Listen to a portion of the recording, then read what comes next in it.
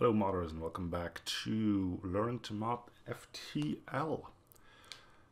So, you made it to episode 5, the final one, the big one, the Addendum episode that I've been talking about since episode 1 or 2, I think.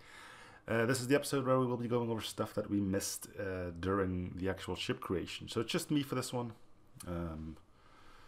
And I'll be going over quite a bit of things to go about, going from artillery, system rarity, stacking rooms, door links, packing up and opening mods, adding ships to make a single pack, little stuff like how do you make an AI ship, for example.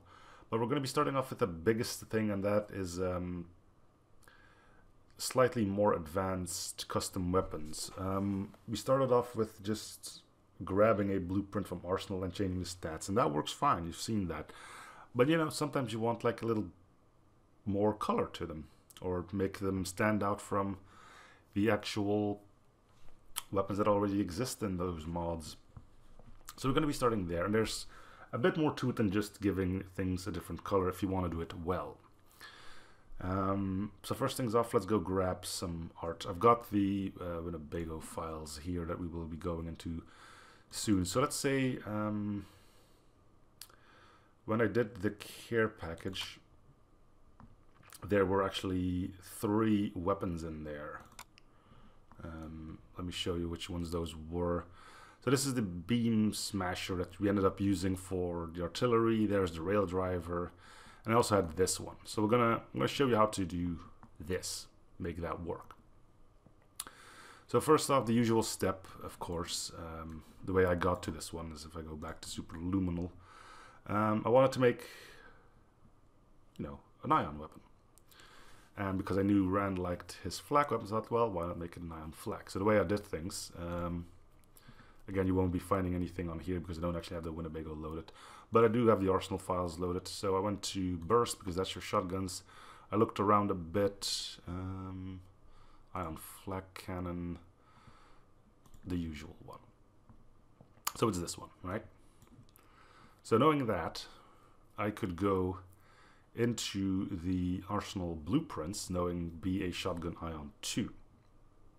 So let's do that. We'll go to relevant Arsenal files. That is in... Let me just bring that up. Don't worry about the language. That's Dutch. So go to data. Blueprints. Will not be in here because I believe it's a flag, but I'm going to look for it anyway. Normally you'll find DLC blueprints in here too, but I only sent them the stuff I thought we would need. Not thinking that the flag would be... in there. So let me just open up the normal Arsenal files, which I have lying around handy myself. This will also be done in sections. Again, there's a lot to go over, and I don't want to record the whole thing in one big batch. Let's see. Arsenal base data. Now it's going to be real embarrassing if the flag is actually inside the regular blueprints.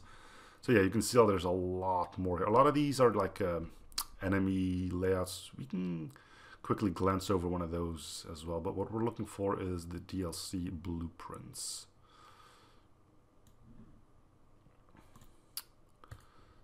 Okay, so we'll open that. You can use Notepad here. Another good one to use, for instance, would be a Notepad++. Let me just open one of these. It's a little cleaner, I guess. Let's see if the blueprint I was talking about is in here. So once again, we'll go to here, and we'll see BA shotgun ion 2. Let's see. Shotgun ion. That'll immediately tell us if it's actually in here. Shotgun ion 1 is here, so shotgun ion 2 should be as well.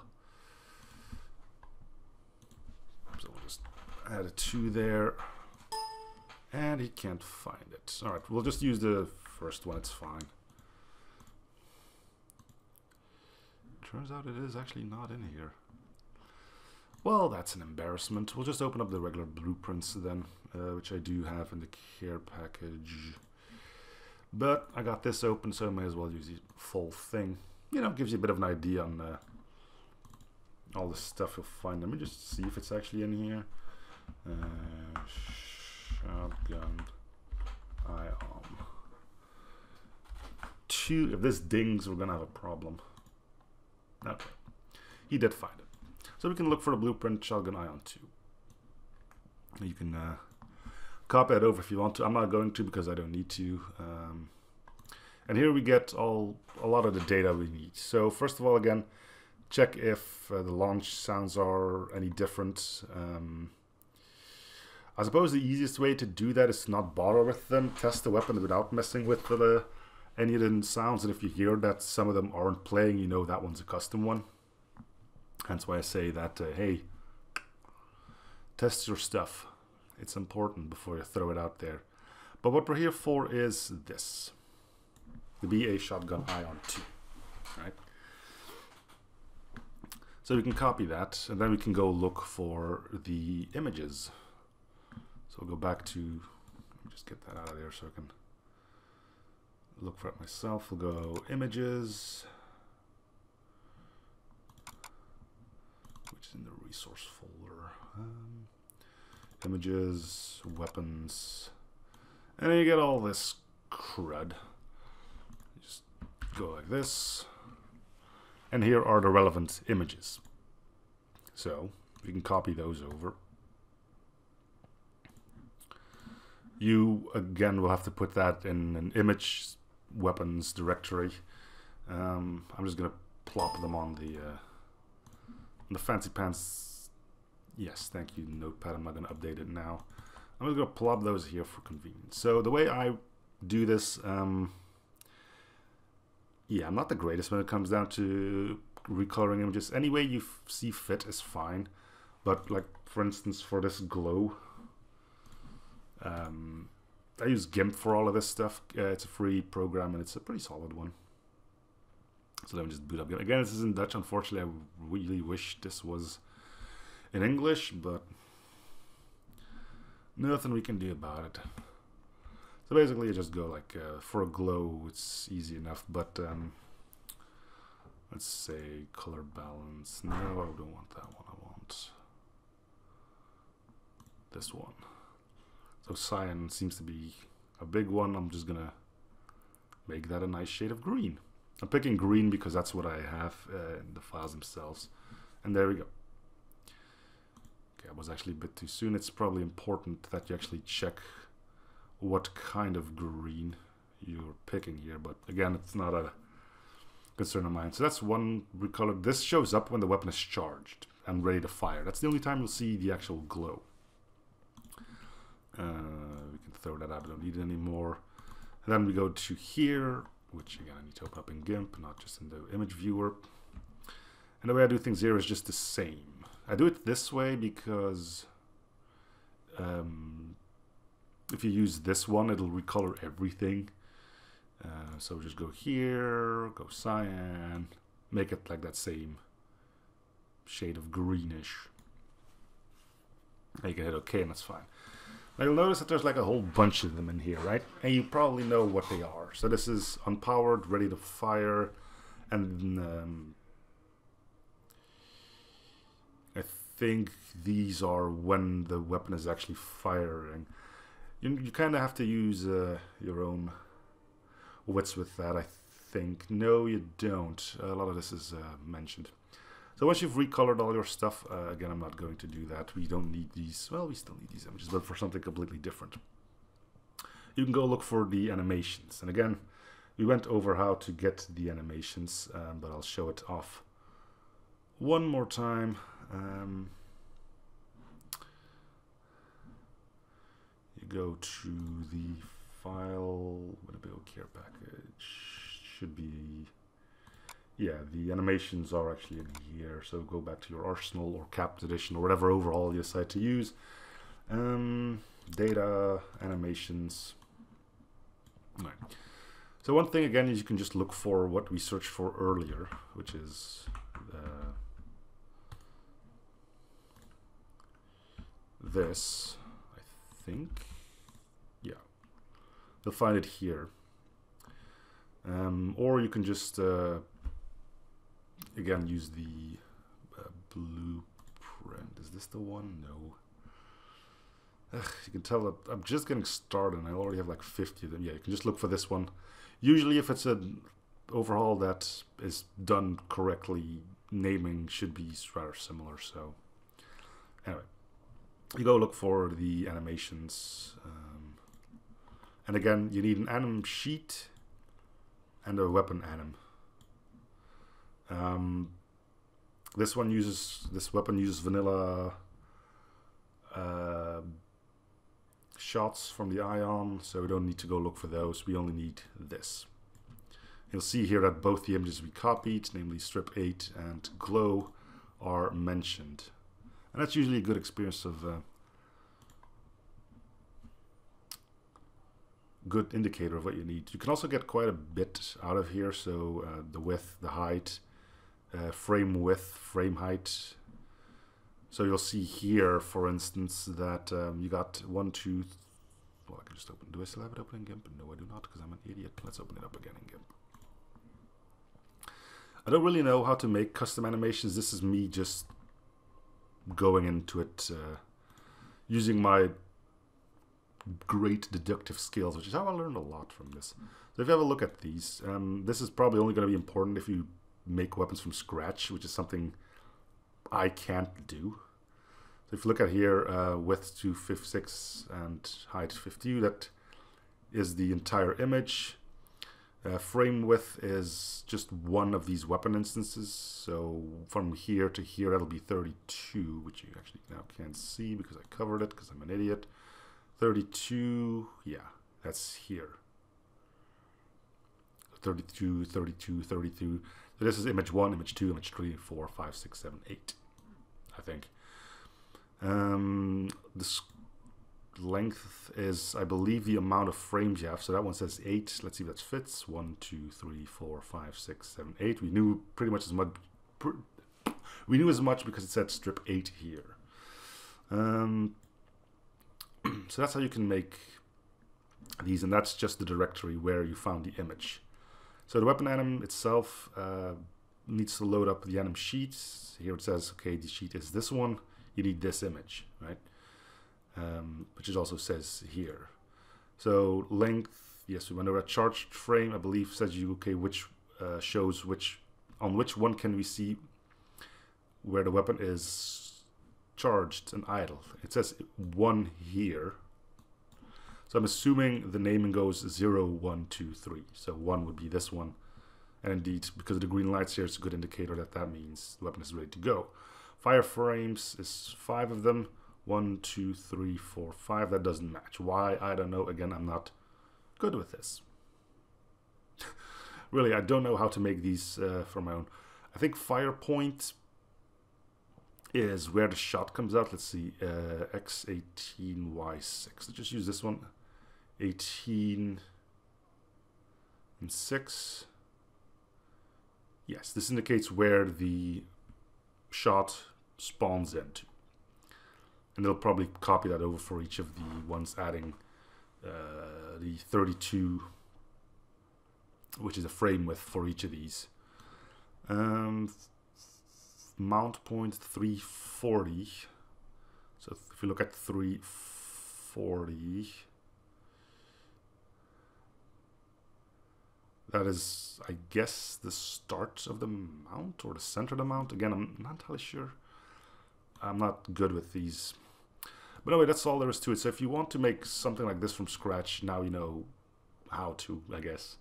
I say I guess because I've never done this before. I don't plan on doing it. But anyway, another thing you can do, like if you're in here and you say like, okay, let's, so we know, this is why I fragment stuff usually when I'm doing guides. Say you like this, but you kind of want to say, oh, I would want these to be like orange. Well, a thing you could do is just change it here as well. Just make sure that you change them for every single frame, right? You can like put a little red line here if you want to, as long as you stay within the frame width.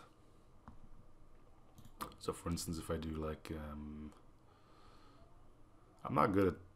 I'm really out of my wheelhouse on this because custom art is not my forte.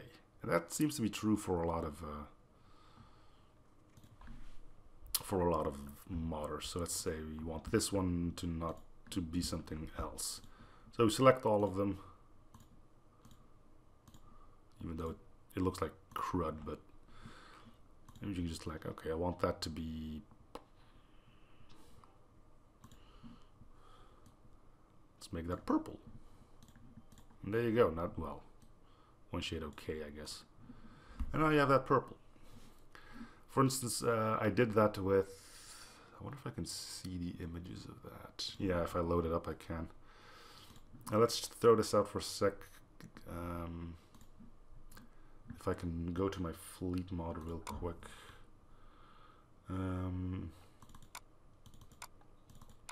I know I'm getting way off track, but weapon animation and stuff is probably the biggest thing we'll be talking about here. This is going to be a long video, so, but I'm going to keep it as one because I said I would. Let's see. Where is my fleet mod?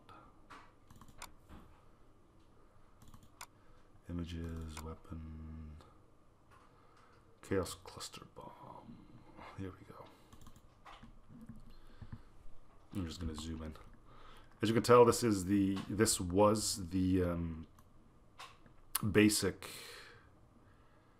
breach bomb animation, and I just turned a few of these red, so you know, you got like an indication, okay, so it's a breach bomb, but it's red, so it also can deal fire. So yeah, you can get kind of crazy with this. But anyway, that's not why we're here. So imagine that you've recolored your images and you've copied over your animations. Well, at this point, it becomes pretty simple, right? So you've recolored these, you want to rename them. Otherwise, again, you run the risk of them overriding the original weapon. In this case, the BA shotgun Ion 2 would be replaced, right? So what you want to do here, if these are all your images, pick like any word that is common in all of them. So in this case, say shotgun, right? So what you need to do once you've recolored this, you only need to do this if you're recoloring them. If you're not recoloring them, you can just copy, then it's fine. It won't override anything. Multiple weapons can use the same animations if they're using the same image. Otherwise, it's just going to look really weird. So then you need to rename a bunch of stuff. You can probably already tell. So say you name this BA custom. It then disappears because, you know, it's no longer in the search results. Great. Let's bring that back. These are my Arsenal files, so I kind of want to... Let's just use the ones in the care package instead. Weapons... Okay. So we call this one BA custom. And you can make different ones. I just think you shouldn't, because again, it makes it easier if you stay consistent. And you go like custom. I'm not gonna bother with this one. This shotgun had custom ion flak things. They're probably here somewhere, but I'm not gonna go look for them. Right, so you rename these, and then you have the animations, and you'll see that you get the same name. So Bio Shotgun Ion 2, BA Shotgun Ion 2, BA Shotgun Ion 2, BA Shotgun Ion Glow 2. You just rename them here as well. Again, you need to do this after you've copied them. Do not do that when you're actually still in the mod. So just do BA Custom, BA Custom,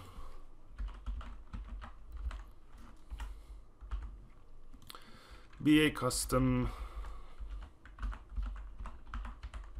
BA Custom,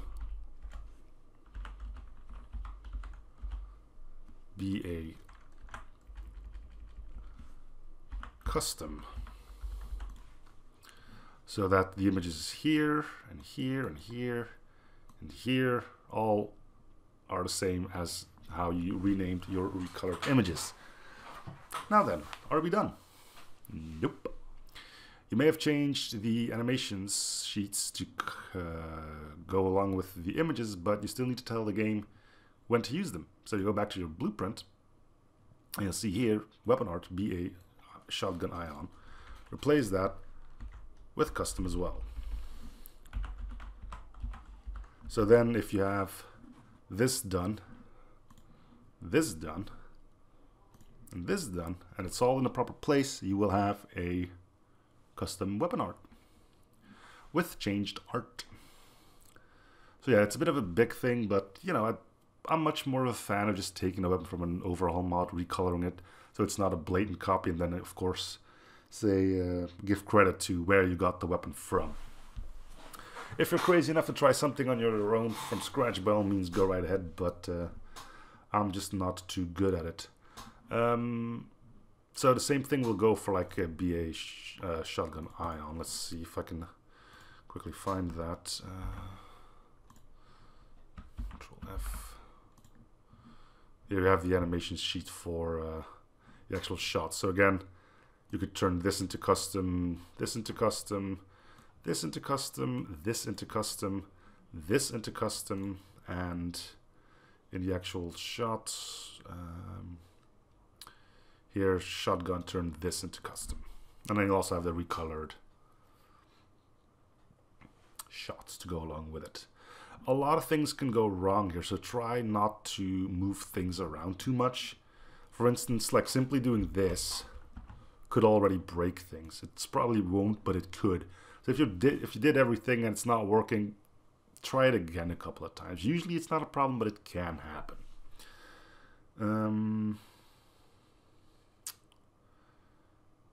Is there anything else regarding recoloring these? I don't think so. So we'll be moving on to the next thing. Alright, so let's talk artillery. Why? Well, I went over most of this already, but I thought it'd be good for a reminder and not have a few annotations. So what's the deal with artillery? Well, it's pretty simple. Artillery takes a weapon blueprint that you can define. For example, in this one, it's the Heavy Laser Blossom custom artillery that I made, and changes the base cooldown. That is all that the artillery system does. Now, how does it affect it? Simple. On level 1, you get your base cooldown plus 25%, so a 40-second base cooldown will be 50 seconds. Level 2 is base cooldown, so 40. Level 3 is minus 25%, so 30. And level 4 is 20 seconds, so minus 50%. So what is good, what is not good with artillery? It's pretty simple, actually.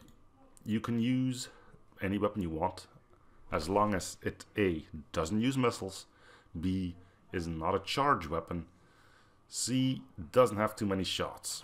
That too many shots is with a bit of an asterisk. We'll go over that later. So first, A, can't use missiles. If you have an artillery weapon that does take missiles, it will not fire. Cool of an idea might be to have artillery take missiles. It just doesn't work that way. Does that mean you can't use missile weapons as your artillery? Nope. It's easy to go over or to circumvent that by basically setting the missile requirement to 0.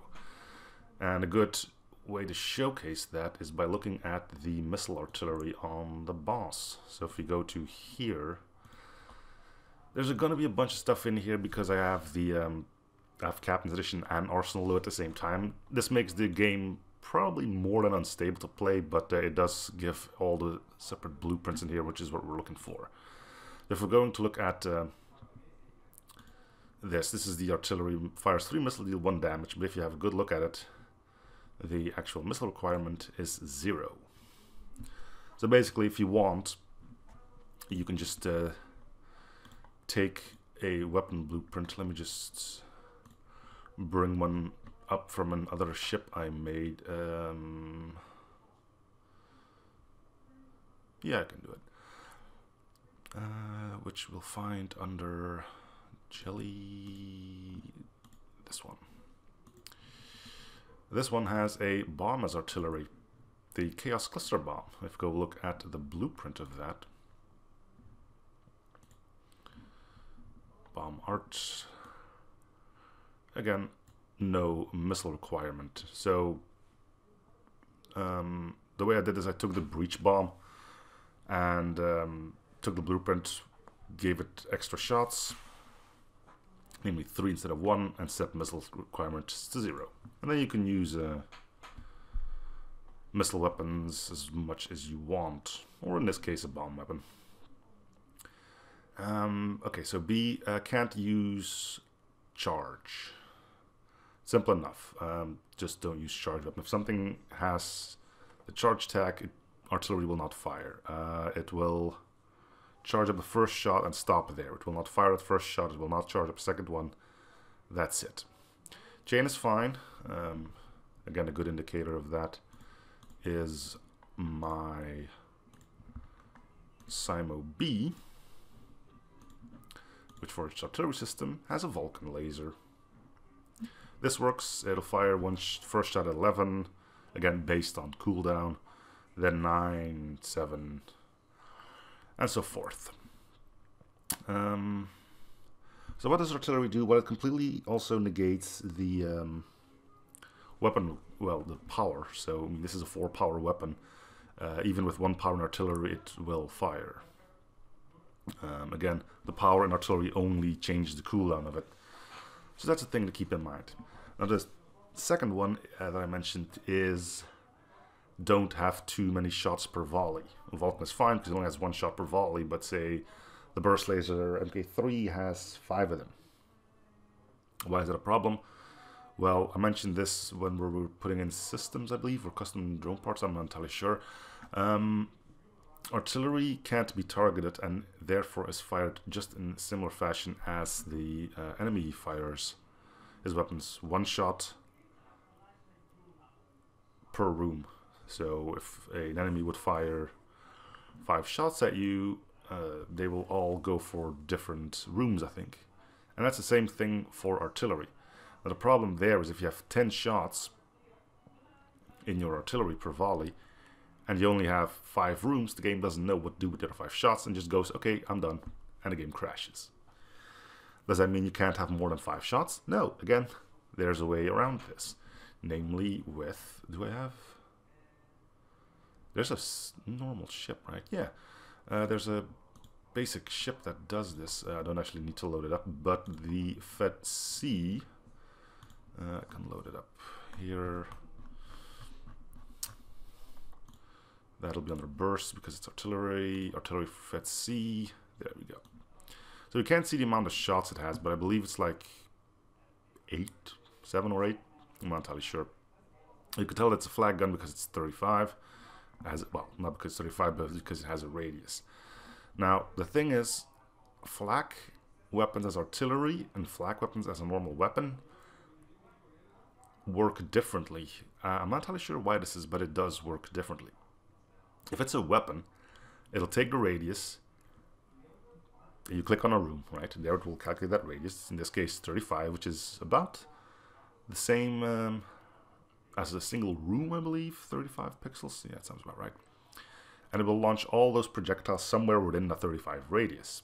If it's artillery, it does the opposite. It'll fire all those shots, and for each individual shot, calculate a 35 radius where it will land. And in that case, you can have multiple shots land in the same room. From what I've seen so far, it will generally spread out those shots quite evenly. So if you're fighting a, say, AI ship or a flagship, it will spread it out evenly across the entirety of the ship. So that's one way to circumvent that. So yeah, keep those things in mind. No charge, no missile requirements, and if you want extra shots, get a flak style weapon. And that is mostly it as far as artillery goes. So on to the next bit. So there's one more small thing I would like to mention about artillery, but we'll get around to that in a little bit because this is a good segue to move on to system manipulation. What do I mean by that? Well, you know how shields or weapons only go up to 8, right? What if you're not happy with that number 8? What if you want it to be higher or lower?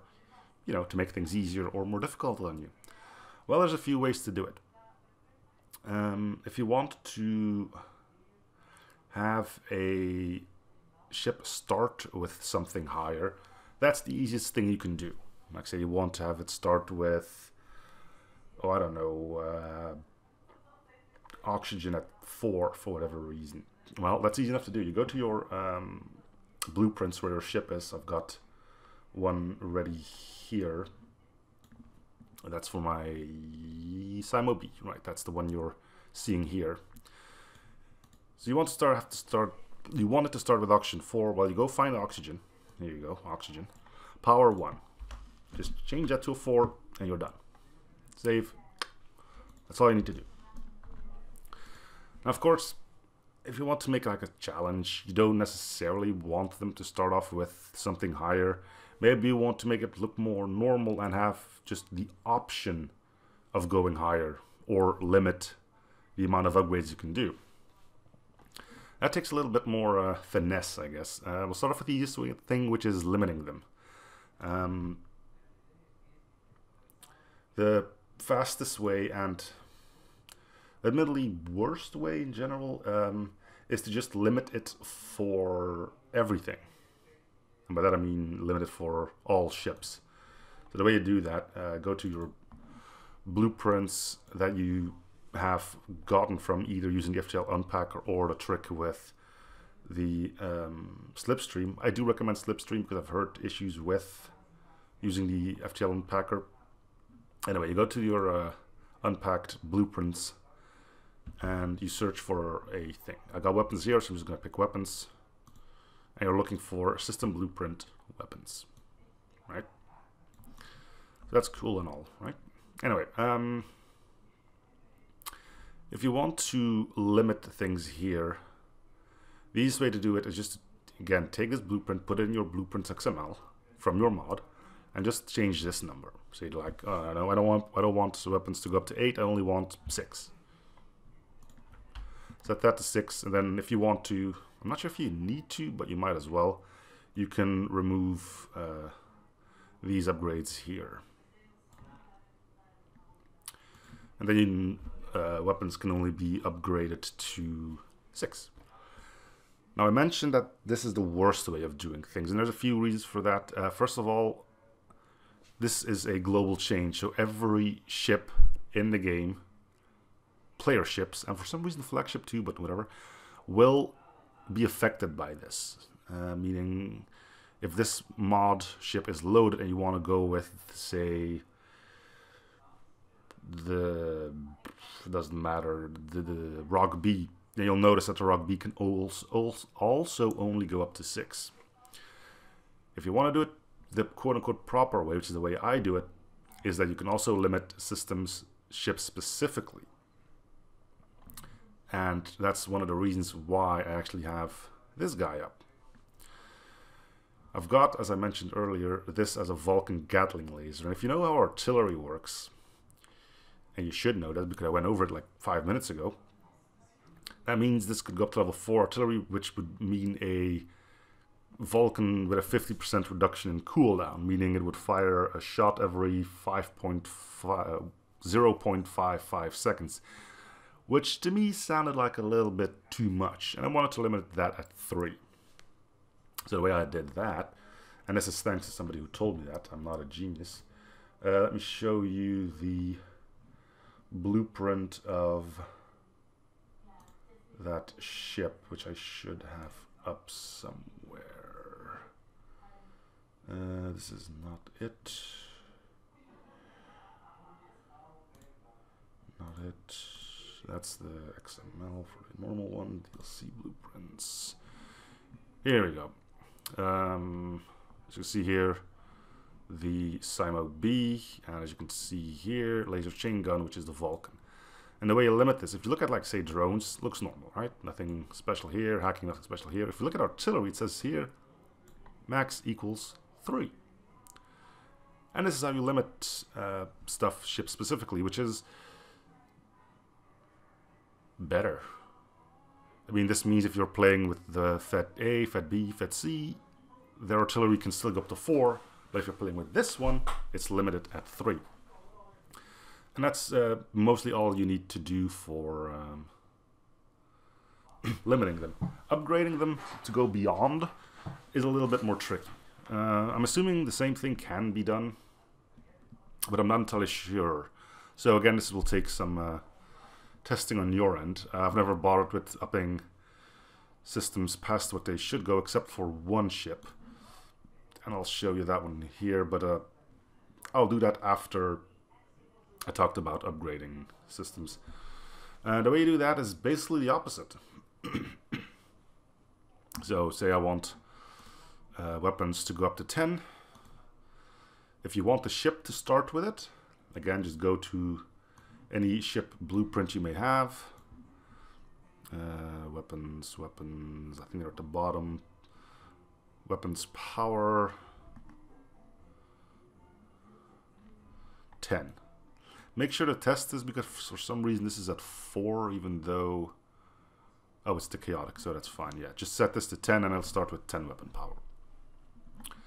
If you want to have it upgradable to 10, starting at like 2 or 4 or whatever you want, then you're going to need this again. You can set weapons here to 10, and then you can start messing with this. So add level 9, level 10, change the costs of you know, your upgrades. So this is to upgrade to level 2, this is to upgrade to level 3, level 4, 5, 6, 7, 8. And this is an imaginary level 9. You can add level 10 as well. For some reason, I mentioned that limiting systems affects the flagship. Upgrading them beyond what they can do doesn't. So you don't need to be afraid to set like shields to 10 and then be worried that the flagship will for some reason have a 5th shield layer. So this is one of the only ways that I found out to upgrade them. I wouldn't really do it, but you can. Why do I recommend not doing it? Because a lot of stuff, and by stuff I mean systems, can act unexpectedly. I'll talk more about that later as well. So one thing that also needs to be mentioned is if you're making challenges, there might be some stuff you want to limit the player to have access to, right? I will go over that in a bit because I just mentioned that I would show you one that I did, and I need my chaotic blueprint for that. Is that this one? Yes, the chaotic. I did it wrong here because I wasn't planning on turning this into a pack, so I didn't bother with messing up the shield system to limit shields here, and it didn't affect the flagship only having 2 shield layers, but that was fun, right? These are some blueprints for custom weapons. This is my artillery weapon. It's a missile. As you can tell here, missiles equals 0, so, you know, I'm not lying to you. So here's the shield system that I changed. So I set max power to 4. Ship didn't start with shields, so don't need to worry about that all too much. But yeah, as you can tell, the second shield bar is 100, which is the default price for that, even though if you buy shields with the ship it starts at 2, so this is irrelevant. And then I made it so a value point was fairly cheap, but if you wanted a second shield layer you would pay up the nose for it. Other stuff you can do here is change the cost of systems, change the rarity. 1 means it shows up in stores, 0 means that it doesn't show up in stores. Slight difficulties there, but again I'll talk about it later. And then I went off to cloaking to mess with that one. Cloaking I've set to 8, and I just copied over the shield upgrade levels, which meaning this chaotic only has 4 shield power, but it can go up to 8 cloaking. And it turns out that was pretty fun to do. Anyway, you may have noticed something weird here if you've been digging through stuff, and that's this stuff. This code, all of this is, as you can tell, for artillery, and this is the equivalent of let's say, a scalpel, while this is more of a sledgehammer. What do I mean by that as well? Some overhaul mods can like change the description of this.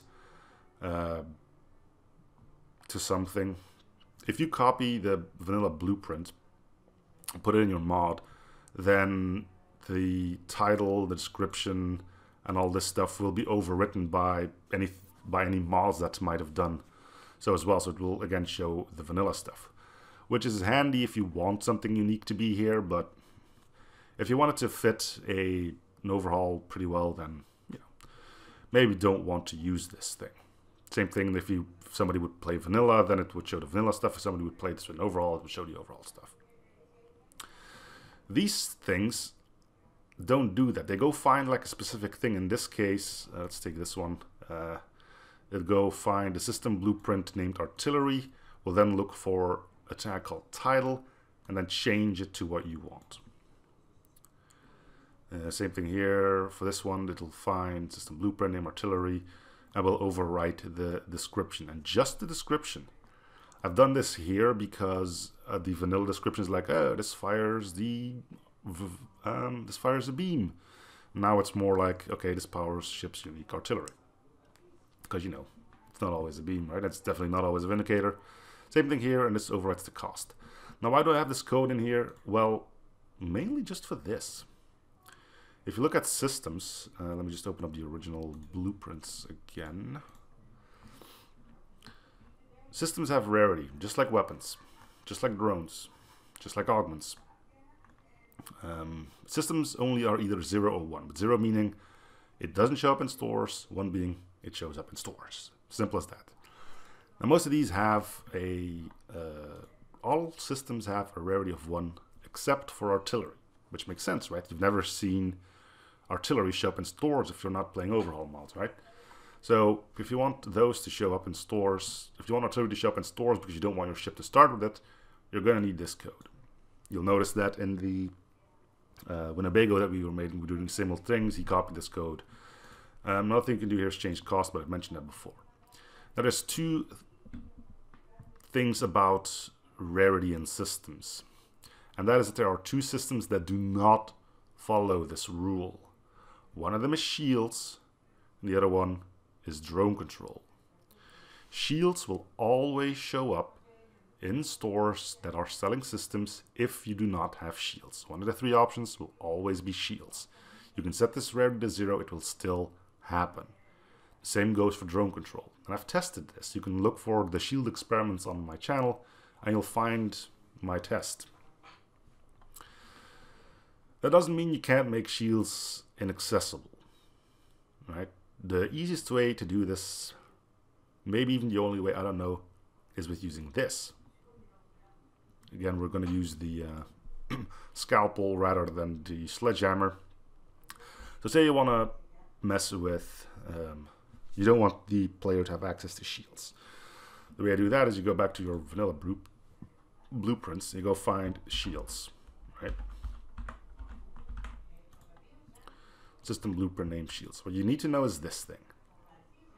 It says shields, medbay, pilot piloting, You can put that in here.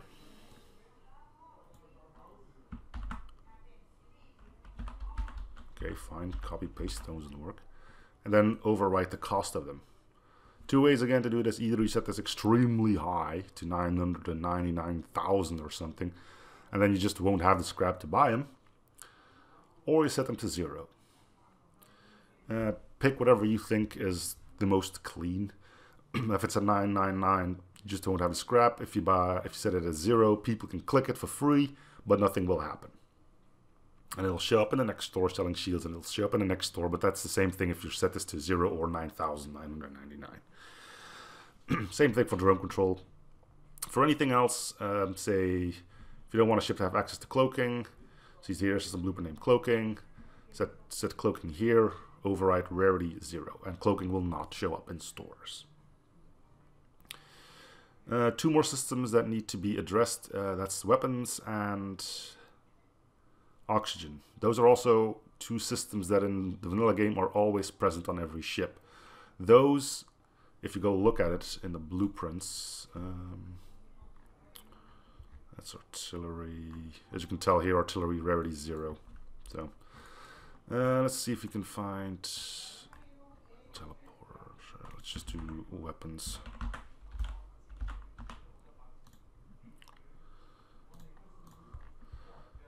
Has a rarity of 0. The problem is a cost of 20. Well, I say problem, but this means it can show up in stores if the ship doesn't start with them for a cost of 20 scrap. You might want to set this higher, in which case, again, you should put in weapons here, set the cost to whatever you want, 50, 60, 600, whatever you want. Same thing goes for oxygen, where it's a little bit more extreme. Oxygen cost is 0. So if the ship doesn't start with it, you could find it for free in stores. If you're fine with that, leave it as is. If you want this to be a price, go ahead, put in a price. Keep in mind, try to use these as much as you can. I'm not going to go into full detail because even I don't fully understand how it works. Somebody sent me this code, which I'm grateful for, and I know how to well, change it to fit what I need. So, that's all we need to know about how to limit or exceed system levels. What do they do? Right? I'm assuming you're curious about that. So let's bring up a blueprint from a ship, because that's easier to go over. I don't care about that. Don't care about that. Please do not save those. Alright, so going back to my Simo B here. So if you did things right, every system should be in here.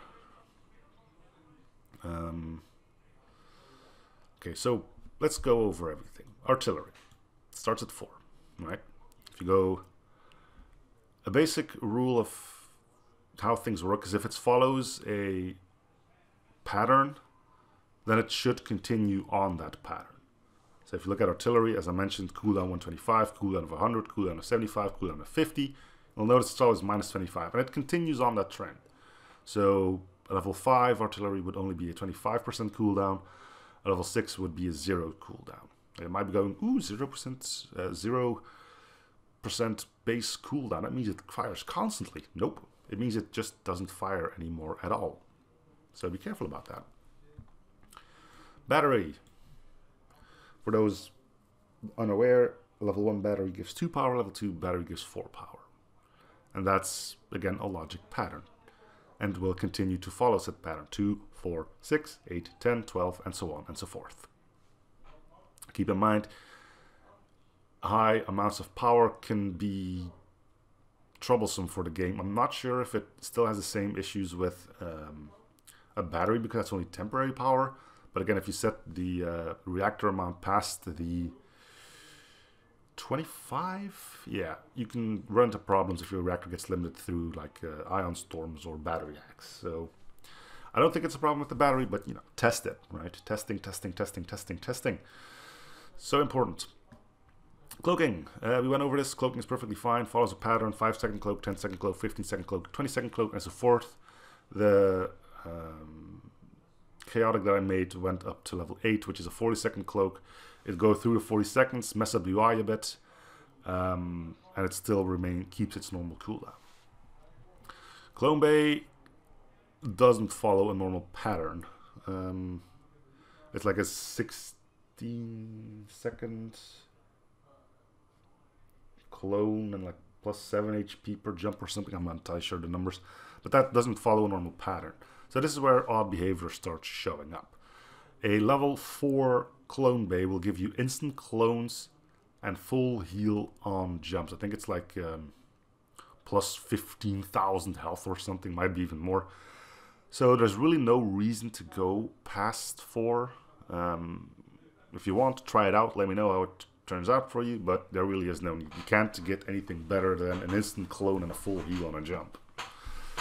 Next up, we have doors.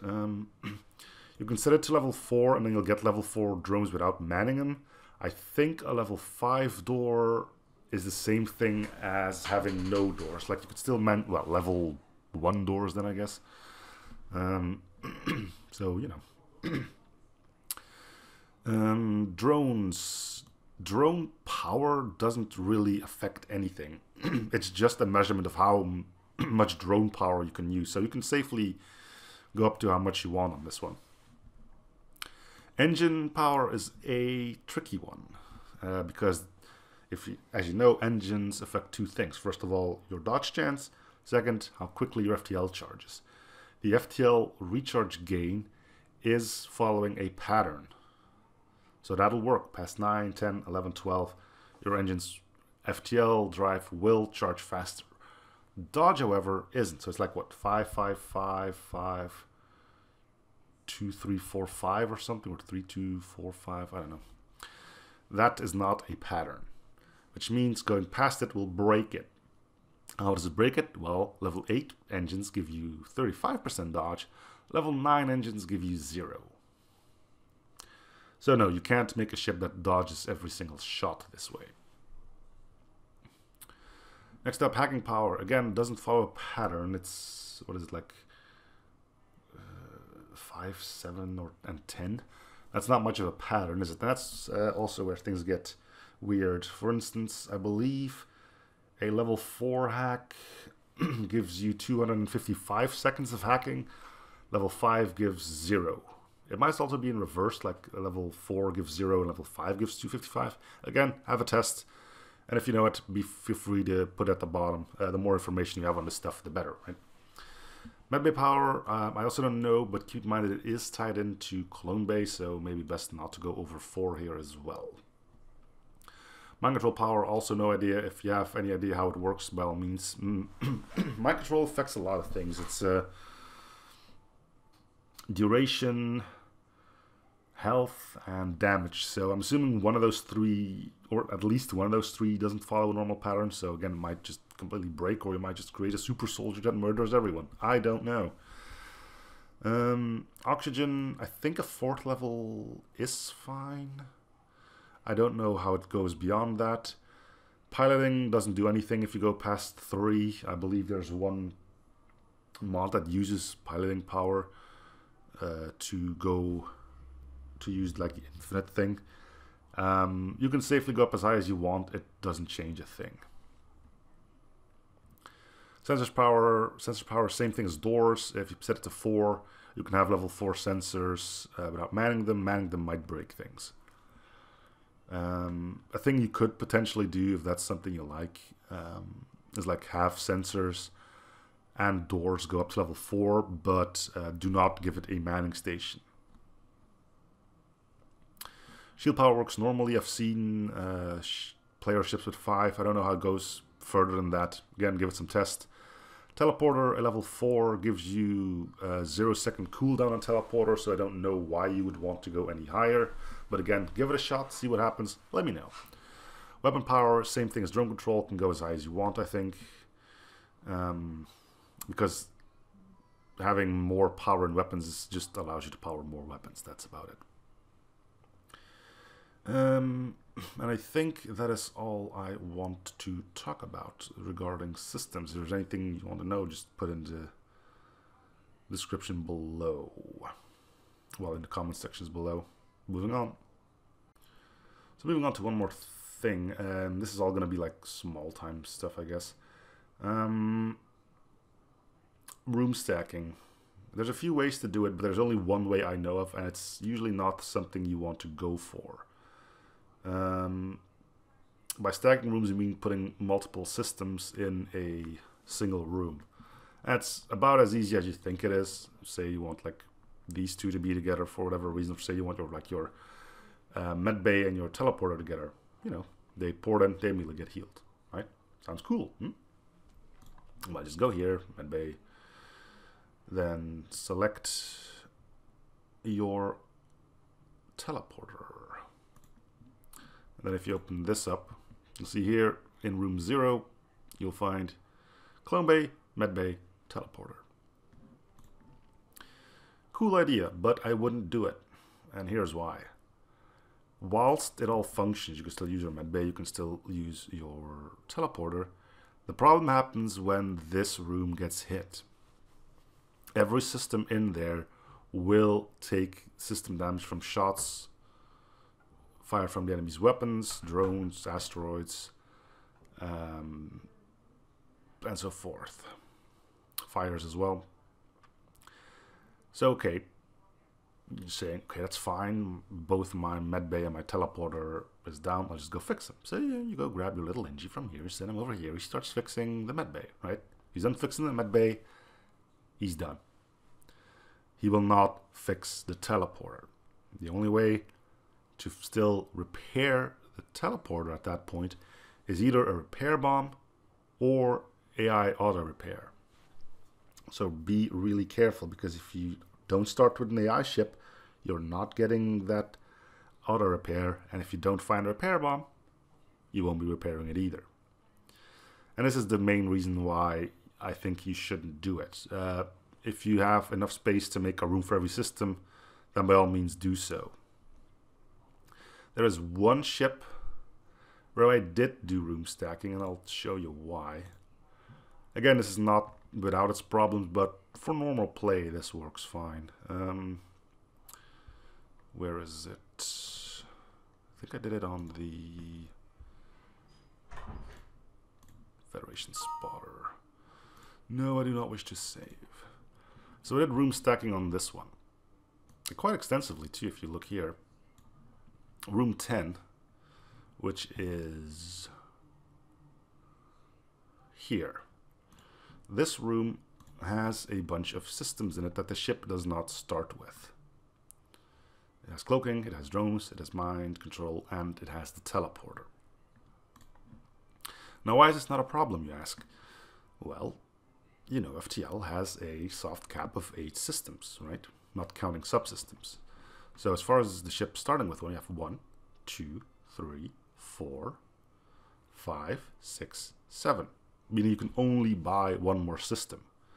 Meaning in normal play, it's impossible to get more than one system in here. If you're using limited time offer, for instance, you can.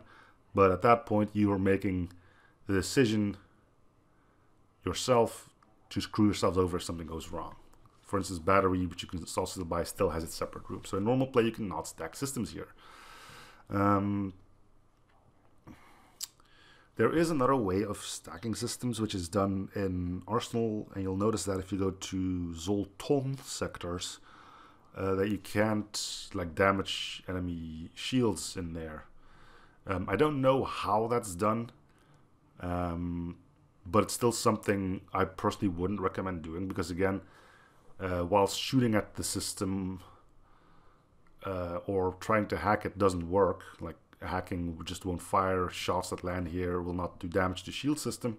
If you start a fire in here, fire can still get to it, and crew cannot repair it. So it's a neat idea, but I think it's something more for enemies rather than player ships.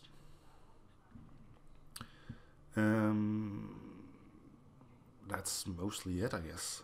Moving on. Alright, so next bit we'll talk about stacking systems. What do I mean by stacking systems? Multiple systems in one room. There's a few ways this can be done, and honestly, I don't think any of them are good. It can make for some great concepts. I've seen some really good stuff being done with them, but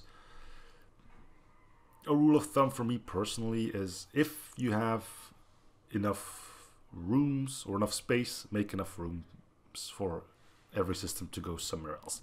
So how do you stack rooms? Well, it's pretty simple. You just click on a room that has a system and select another system, say teleporter. You can see here now that in room 11 there's now oxygen and a teleporter. Now what does that mean? Well, say the ship starts with oxygen, right? You'll have a room that has oxygen in it. Then you end up buying teleporter. I'm not sure if the images overlay, they might. I think they do, yeah. The problem is oxygen will work, teleporter will work, until something hits here. That can be a fire or just an asteroid or a laser missile, blah, blah, blah. It'll break both systems. So if something does 2 damage, it'll do 2 damage to the teleporter, 2 damage to oxygen. Okay, fine. Repair it, right? So you send in your little Engie, and he repairs oxygen. And then he stops. He's done. He cannot fix both systems. There are ways around this. For instance, the AI auto repair can still do it as long as there's no breaches in the room, of course. Where is teleporter? There it is. Yeah, the auto repair from an AI ship like this one can fix stacked systems. Another way to do it is repair bomb. Why repair bomb? I don't know. It just works. On the bright side, and I guess it's more than a silver lining, if oxygen and teleport are stacked and people board in here, they can only destroy one system. Now, there's two ways to do it. And the one I showed you is the easiest one. There is another one, which is basically stacking it on top of an empty room. I don't know how that's done, but you can see it, for example, in Arsenal when you're going to Zoltan sector, which is different from Zoltan sector. In which case, shields were like somehow messed up, and if you fire at the shield room, you won't deal damage to shields. You can't hack them either. If you board in them, you can't do anything. Fire still gets to it, which again gives the problem that if you do damage shields, they won't be able to repair it anymore. I don't know how that's done, but again, I think you run into similar issues. If you let, for example, the ship start with a repair bomb, you could do it without too much of a hassle. But again, rule of thumb for me personally is if you have enough space, make enough rooms. Next thing is loopy doors. Basically, we're talking about door links here. It's pretty simple, actually. We didn't go over this in the tutorial because, again, I'm not a big fan of it, which is kind of wrong for me to say that, or like I'm being a hypocrite for saying it, because the ship you're seeing now has them. Where are those? Well, they're here. Normally, if you put in a door, it'll set these automatically, right? And go like, okay, this room is above it, this one's below it. It'll go from this room to this room, this room to that room. You can change that by this one. Like you see here, the left ID is this room, the right ID is this room. So you can go into this door and you'll come out here. And when I say come out, I mean you'll walk here. Now also there's a cool effect, and it's pretty fitting for this ship because there's actually not a hallway here, and it looks cool. There are problems with it, which is the main reason why I'm telling you do not do this. The big problem here is stuff can go horribly wrong if you jump when something is like quote-unquote spacewalking in this section or in here or in here. If it's a drone, the game will usually just crash. And I say usually just crash because that's the best outcome. If it's friendly crew, which is the mediocre outcome, it'll just get stuck here. It'll stop. The guy will stand here. You'll be unable to select him. You'll be unable to send him anywhere. So you might as well just chuck him out of your ship. He's gone. The worst outcome if it's enemy crew that gets stuck, because there's no way for you to tell him to go away. What does that mean? Well, that means your ship is in constant danger.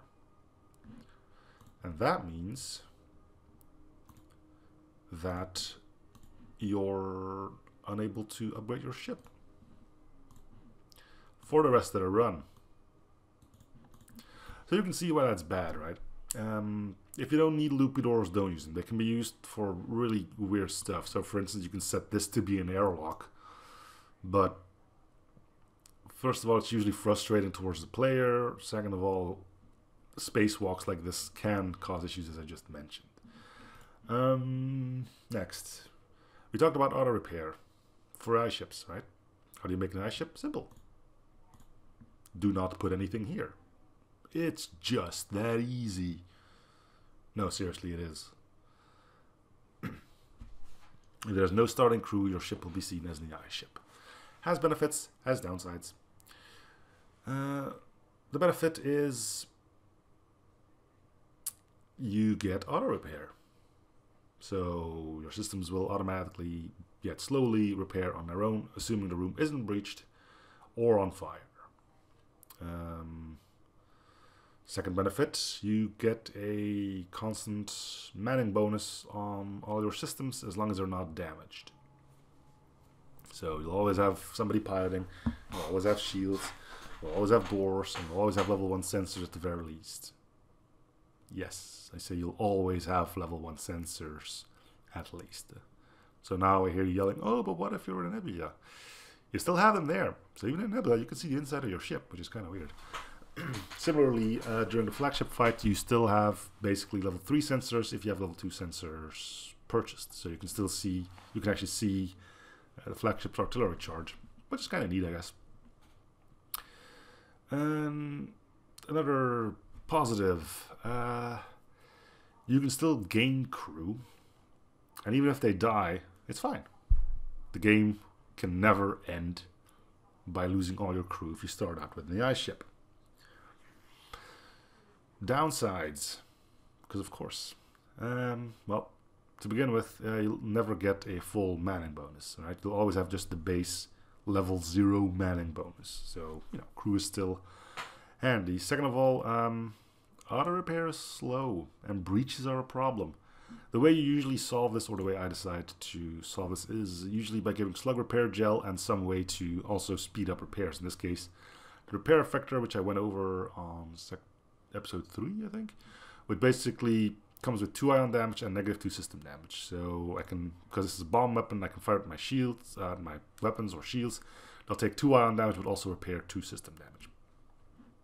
If you look at my anomaly, let's load that one up. No, I don't want to save that. This one actually starts with a system repair drone.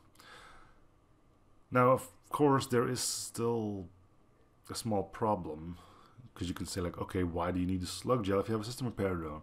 Well, if you get bad luck and this gets destroyed with a breach, this will not repair and you can't send out the drone. Another way to solve this is by creating a shield system repair drone that doesn't take any power, which is possible. Again, just let's see. You go to its blueprint and set power to 0. It means you can activate it even if drone control is completely destroyed. And then you wouldn't need the slug repair gel.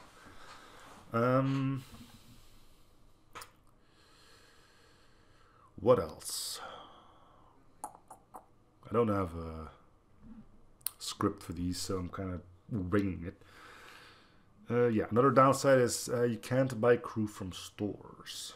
The game will think your ship is full on crew at all times. You can still get crew through events, but you can't buy them in stores. So if you have like slavers offering an NG, you're fine to take him. Not a problem. And if he dies, too bad. Game continues like normal. One final thing. FTL has a few events where you can lose crew. If you lose crew when you don't have crew, the game crashes as well.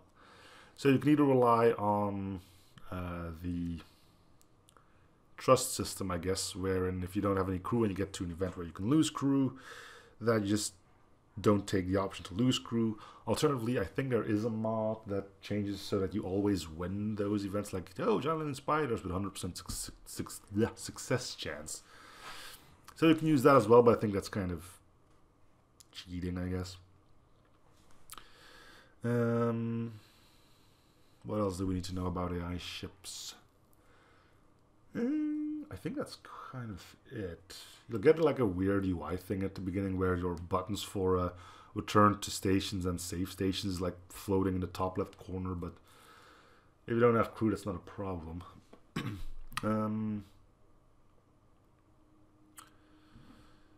Also, of course, you have to keep in mind that if you don't have crew, you also can't really fire off borders. An easy way to do it is just turn off auction mode if you get boarded by Blanius. Right?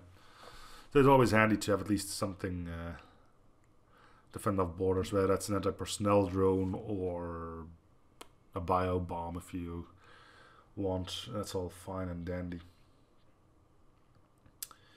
Okay, so I think that's it as far as loopy doors and stuff goes. The last thing I want to talk about is how to open and pack mods up again, and how to like make two ships fit into one mod.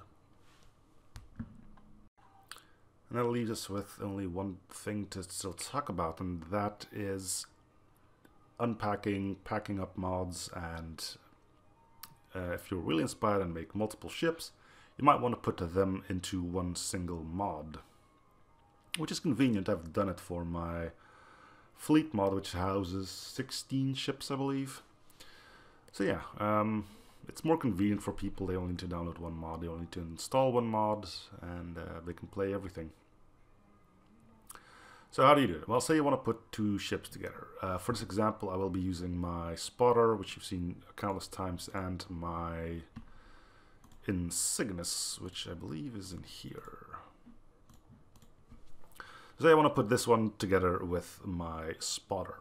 Well, first thing you want to do is make sure that they don't replace the same ship. If they do replace the same ship, I think you can easily replace which ship they take over, but it might still cause issues. I don't know if it's going to be an easy fix. So in order to solve problems, if you're making multiple ships, make sure they replace a different ship each time. So, how do you do it? Well, I got my two mods here, my Insignis and my spotter. So first thing you want to do is unpack this one. How do you do that? Change the name, go to the extension, and change it into a zip. Make sure you get that error, because that usually means that you're actually changing the extension rather than just adding zip to it. You can extract these. Any program will do. I'm just using WinRAR. Extract to spotter. Alright. Then you have stuff like this, right? You got everything you need for a mod. If it's a basic one, it's just data and image. If it's something more advanced, you can see like audio and stuff in here as well. But we've got two pretty basic ones, so it should be pretty easy. So you open the first one from your Insignis. Let me just make sure that I can actually see that it's for the Insignis. There we go. We'll do the same thing for the spotter.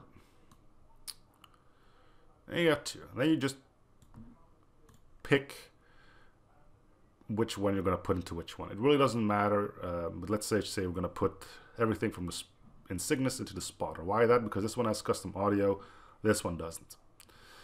And it just means you have to copy over a little less. So what you want to do is look for files that are in one mod but not in the other one. So let's go into data. Okay, let's see, blueprints. We don't have that here, so we copy over blueprints. You can just paste it there, that's fine.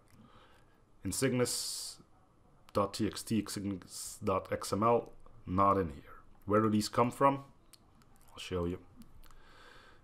Those names come from here, the layout file name. And this is why it's so gosh darn important to change these into something else other than my ship or something. Because these need to be in, every ship needs to have a separate one of these. For instance, if we just open up my fleet mod, and there's a lot in there, but again, you don't really need to see all that if you're just playing.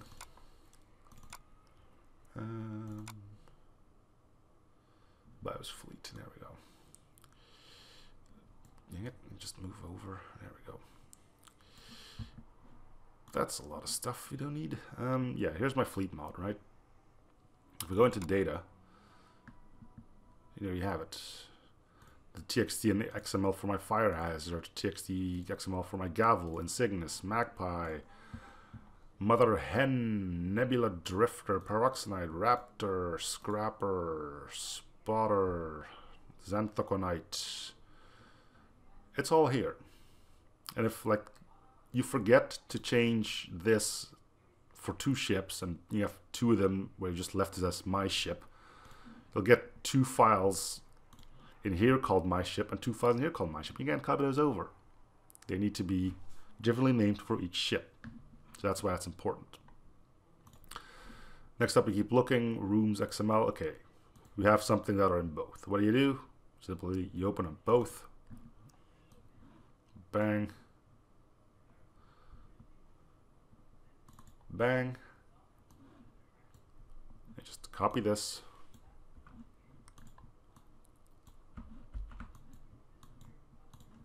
And you put it down here. Save it, and you're good. And you just basically go through the entire mod this way. So once you're done with data, you move over to image, customize UI, customize UI. Again, this is why you want your stuff named differently. Otherwise, this could be like mini ship, my ship, mini ship, my ship, and both ships would end up with the same icon. You don't want that, you know. Moving on to ship. You just merge these as well, and if there's any like, hey, error, then you know you did something wrong, you know.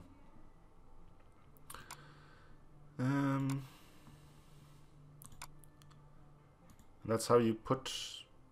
Great, Discord's still on. How you put the mods together. Once you're done, you just take this one, you open it, you select these, and then turn them into a zip file. Not a RAR file, not a RAR file, not a Win7. It needs to be a zip file.